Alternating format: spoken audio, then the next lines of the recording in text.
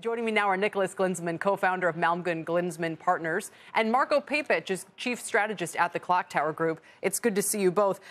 Nick, I'll just start with you and kind of what's the TikTok you expect here? Well, I've got a slightly different view insofar as if you go back to 2012, 2013 fiscal cliff, it was sorted out by Biden and McConnell, who are long-standing, long-term friends. And McConnell seems to step up for Joe Biden quite a bit. Now, McCarthy is unpredictable. He's exposed to the whims of 5, 6 GOP members who could, in effect, remove him. But McConnell has huge power within the GOP.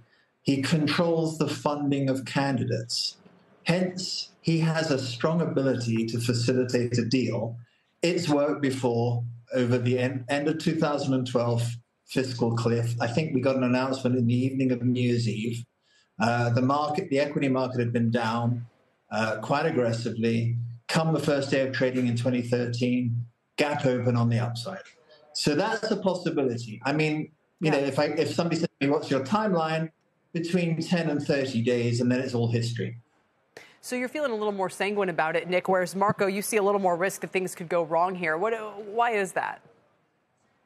Well, thank you, Kelly. Yeah, I agree with Nick. I think the GOP is actually has a pretty clear path to resolving the crisis. My concern is that the last time we had the debt ceiling in 2011, the last time this was a big issue, the median voter in the United States was very clear. I mean, the polling was showing that about 70% of Americans thought that the debt deficits were the most critical issue for the government to resolve. Today, that's collapsed to 40%. So 12 years later, you could argue that the median voter has a completely different view of budget consolidation and austerity. And that's really important because it means that President Biden can push the Republicans to whichever corner he wants. And I am concerned about that. Now, the good news is the news flow has not supported my view.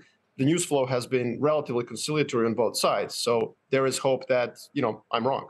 No, the positivity of the news flow is what has me so worried. I mean, it's almost glowing. Oh, McCarthy's, you know, so well supported. Oh, Biden's so good at negotiating.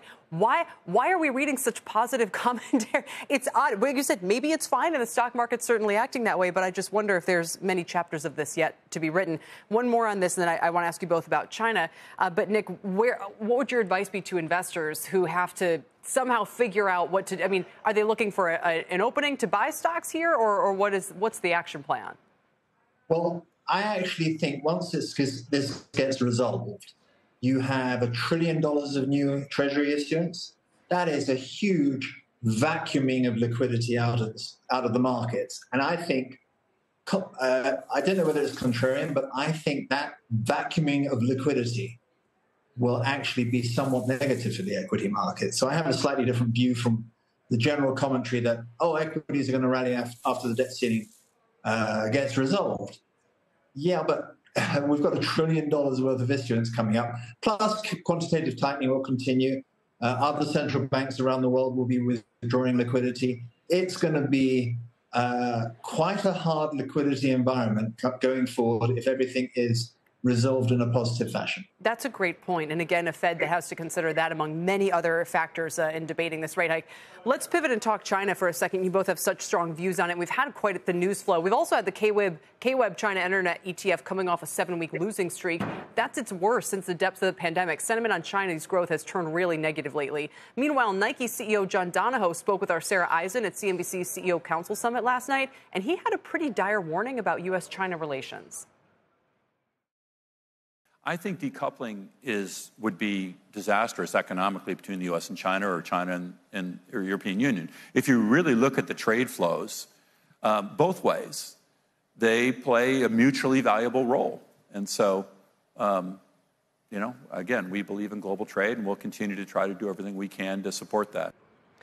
Marko, what do you think? I mean, we've talked before about whether Chinese stocks are a great opportunity. And as we kind of move into the middle of the year with a lot of headwinds over their economy and especially these kind of, we'll call them geopolitical risks, what should investors do now? Well, you know, first of all, when I look at China, I think they're stuck in 2009, 2010.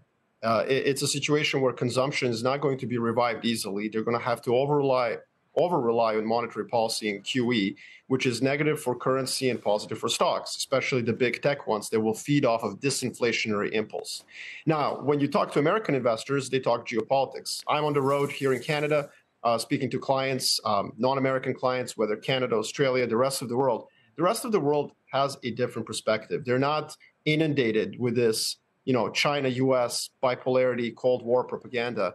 And so they're looking at China as an opportunity. They're looking at it as a tobacco stock with some sin premium to harvest, quite frankly. And so it really depends on where you're sitting and what your perspective is. But I do think that there'll be an opportunity over the short term to play this disinflationary impulse in China, which should be good for large cap tech stocks.